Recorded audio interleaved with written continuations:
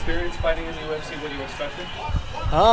Yeah, I mean, I feel like the same pressure. I think no matter where I fight, it's always like the pressure I put on myself to fight, and the stage never bothered me. It's always the same nerves. I mean, obviously, I'm thrilled to be here, and there's no place I'd rather fight. So, but I knew Jorgensen would be a super tough guy and give me trouble, everywhere. So, but I was ready. Came off of a good fight, and just felt ready. So.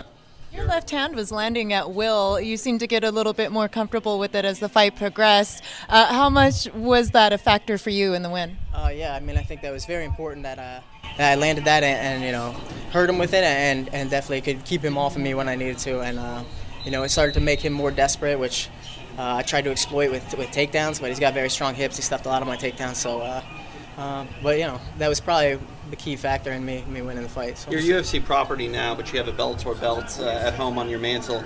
Any pride as a former Bellator fighter to come into the UFC and get a win? I mean, I'm not carrying the Bellator banner or anything.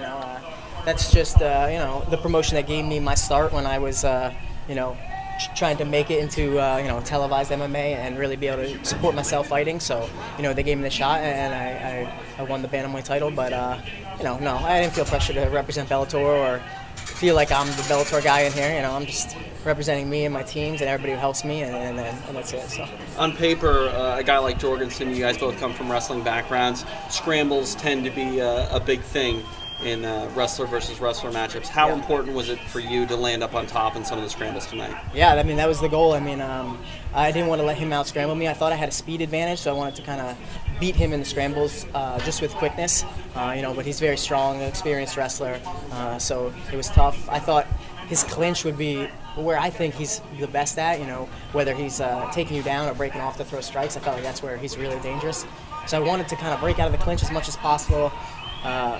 Got a little too lazy in there a couple times, let him hold it too long. He got me down out of the clinch. I think I got right back up, but tried to win as many of the scrambles as I could. So you were all over the place with him tonight.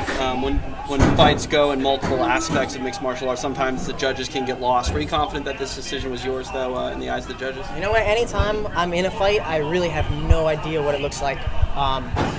I usually ask my corner after every round, even if it's like a fairly one-sided round, did I win that fight? Like it's just like a big blur to me.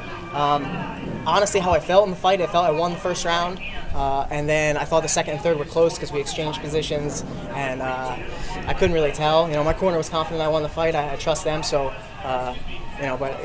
it's really a blur. I'd be happy to answer more honestly after I saw the fight. So. Being that you just fought over in RFA about a month ago, was it hard for you to make the weight cut for this? It was actually much easier this time. My weight cut in RFA was pretty hard, and it was 3 weeks ago in a day, and right after the fight was Thanksgiving, so I was eating a lot, but I never stopped training. So when I got the call, I wasn't looking at the scale. I was like, I'm not looking at the scale for a while. It's Thanksgiving, I want to eat.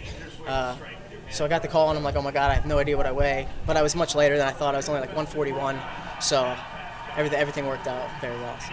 You're a flyweight in the UFC. Do you ever see going back up to bantamweight and competing here under that weight division? I highly doubt it. I think the last three guys I fought at 135 walk around over 165.